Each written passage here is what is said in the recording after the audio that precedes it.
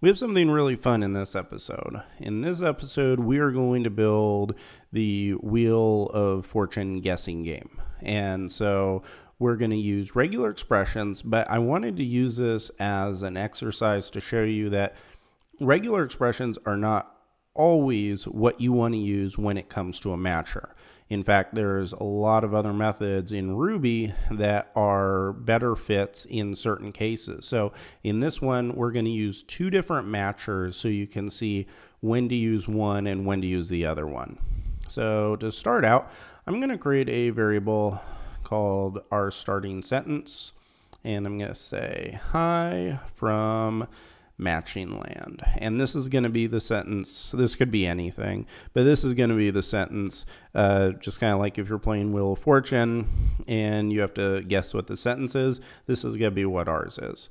The first thing I'm going to do is I'm going to create a sentence array, and this sentence array is going to be the starting sentence, and we're going to split the values into an array, and then from there, I'm going to map these and cast them all to downcase. So the reason for this is because of how we're going to do a different kind of matching that is going to be case sensitive, and so we want to pass these to downcase to fix that. Okay, now I need to get a count of all the letters in the array minus the empty spaces. So if you can think of right here, we have all of our values. So we have our hi from matching land, but we have some empty spaces in here, and we have to make sure that these get removed from the array count, or else it'll throw our array count off. So and I'll show you in a little bit why that would be a really bad thing. Okay, so a cool way of removing empty spaces from an array is you can just use the minus operator and subtract it. So I can do this, and now this is going to subtract all the empty spaces here, and then we'll be able to run a count method on all of this, and that will be a great way of being able to get an accurate count, and that's why I called the variable accurate count. So it's a count of all the space, or all of the letters minus the spaces. And then I'm going to create a final sentence variable, and this is where we're going to put our regular expression. So I'm going to say starting sentence, and then we're going to use the gsub method. And this, if you remember back to an earlier episode, this stands for global substitution, and we can pass gsub a regular expression. And in this case, I just want to pass it all letters A to Z, and I want to pass capital letters and lowercase letters. And that's the first argument. And then the second argument, if you remember, is what we want the substitution to be. And so you'll see what this does in a second. It's actually pretty cool. And then I'm going to call split, and this split is going to convert this final sentence into an array, and also remove all the empty spaces and everything like that. Okay, so now I'm going to create a while loop, and this is one of the very rare cases that I would use while in Ruby, but this one it fits perfectly. So I say while the sentence array count is whatever it is less than the accurate count value, and we'll go through all this in even more detail as it runs. But what I'm essentially looking for right here, if you look at our sentence array, what it's going to do is I'm going to start removing values every time the correct value is guessed. So say we have our sentence up here. If I guess an L, I'm going to remove this L, but I'm not going to delete the element from the array. I'm just going to turn this element into an empty string. And so you'll have, if you want to visualize it, if you have an array right here, each one, to start off, each one of these elements is going to be, or each one of these letters is going to be an element in the array, etc., etc. When a correct letter is guessed, I'm going to remove this and turn it into an empty string.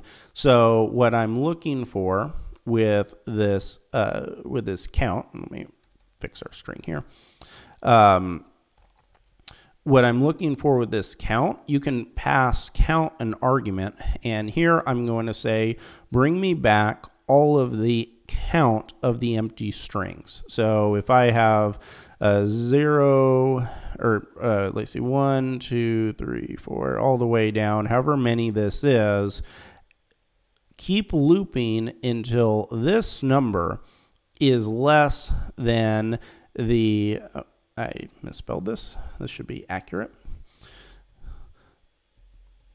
Well, the is less than the accurate count. So what we're essentially looking at is, to make it very simple, say that we have our sentence right here. And okay, so this is our sentence.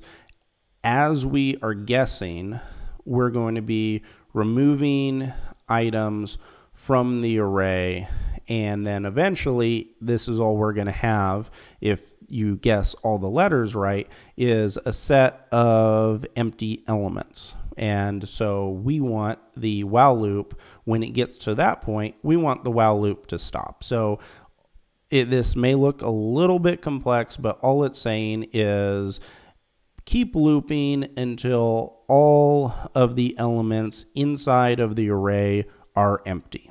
So that's all it is. Just kind of like if you're playing Wheel of Fortune, just say, we're going to keep on playing till you've guessed all the letters. Okay, so here we're going to put some output and say, guess a letter. And then I'm going to create a variable called guess. And then if you remember how we get items from the terminal, we're going to say gets downcase to help us with case insensitivity, and then chomp to remove the end of line character. Okay, so I'm getting that, and now I'm going to put a conditional in. So I'm going to say, if the sentence array include the guess, so this is where I'm showing you two different matchers. Right up here we have gsub, which uses regular expressions. This works really well for strings. But now include is what we're wanting to do when we're trying to find the values in an array. So these are two different things. They both have some similar functionality, but at the end of the day, you want to use the right tool for the right job. And in this case, when we're iterating over an array or checking through an array, I want to use include, and I can pass a regular string value there, and it'll check it against all the values in the array. Here, when I'm wanting to do a matcher for the string, this is where I pass in my regular expression. So I'm going to create a conditional and say, if the sentence array includes the guess, so in other words, if I guess the right letter, then I want to first find where that letter is. So I'm going to say letter index equals the sentence array, and then I'm going to pass an array method here called find index and grab the guess. And all this is doing is it's passing in whatever the value is. So when I say hi for matching land, if I guess, well, let me grab the I value. If I guess the I, it's going to say, look through the array and say, okay, that I is at the index of 1, because we start with a 0 index. So H is 0, I is 1. So it's going to pass the 1 value, integer value, to the letter index. And you'll see how I'm going to use that here shortly. So now I go to the sentence array, and I'm going to pass in this letter index, because if you remember when we talked about manipulating arrays, editing them, adding to them, deleting from them, or updating them, this is how you would grab that specific value. So I want to find my sentence array, grab the value at whatever I guessed, and I'm going to set that equal to an empty string. So that is how I'm going to go through it and clear out all of the values when an item's guessed correctly. Now I'm also going to grab this final sentence and say I'm going to pass the same letter index to it, and I'm going to set that equal to the guess. So I'll show you what this is doing here in a second. And then I'm going to say puts correct and say the sentence is now, and then do some string interpolation and say final sentence dot join, which is going to take our array and turn it back into a string. And then say else puts sorry, that letter isn't the right answer, please try again. Okay, I think I did everything right here. Let me come and run this. This is called our regex game. So Ruby regex game, return undefined method. Okay, so I made one mistake in this.